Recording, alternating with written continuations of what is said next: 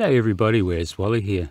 Well, the saga of the Action Lab SR2 continues. Flatzoid is taking it rather hard. He released a YouTube short saying that he's fine.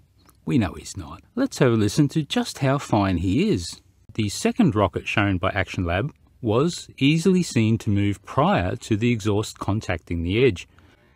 And guess what? You got very upset by... No, Wally. It only moves after it contacts the container wall. Let's look. Position, not move. Not move. Not move. Move. Staying state. Moves. Not moves. Moves. You got this whole backwards, Wally. Can't you see it only moves after it contacts the container wall? Space is fake, mate. Well, I have to say that Flatzoid, you are very much misinterpreting what I said. I had said that both images were taken from the video and the second one was before the smoke contacted the far wall. We can see that that is the case. But just like Level Earth Observer, you had to double down and just claim that it was all good, didn't you? Now this made me think that I needed to do a deep dive and get a bit more, well, scientific about this 5 seconds of video. So I cropped the 5 seconds of interest from the highest possible resolution video I could get from Action Lab, and I put a timer on it for reference. Then I amplified the suppressed audio to reveal just how hard the little rocket was trying to get going.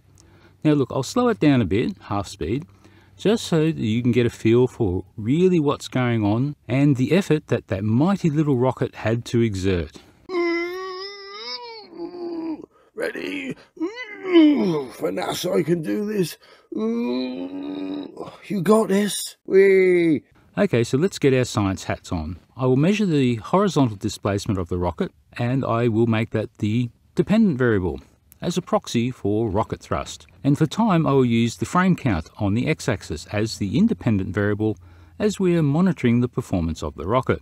Yeah, you heard me, time goes on the x-axis. Yes, I said time as the independent variable. Time will manipulate itself and all you need to do is just sit back and wait. Now the original video runs at 60 frames per second. So that means in 5 seconds I have 300 images in this video. And I ain't going to go and look at each one of those to measure the X position of the SR2. Well, long story short, ChatGPT, a clever son, some Python code and some tracking software and voila! We have a graph of the X position over time.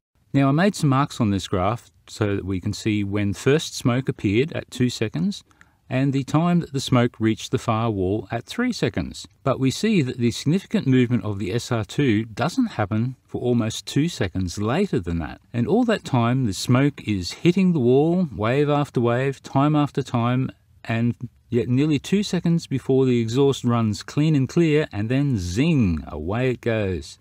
My take on this, for what it's worth, Flatzoid, is that Action Lab packed the SR1 rocket with lots of flash paper, and it went off like, well, you know, a rocket. There was no visible exhaust touching the far wall in that example now, was there? But it blew up. So for the SR2, I think Action Lab used less flash paper, and combined with the large orifice of the larger syringe, it meant it took longer to get up ahead of pressure. But the main point of all this is, Flatzoid, you're still wrong. Your unsubstantiated claim was this. Staying state. Moves. Not moves. Moves.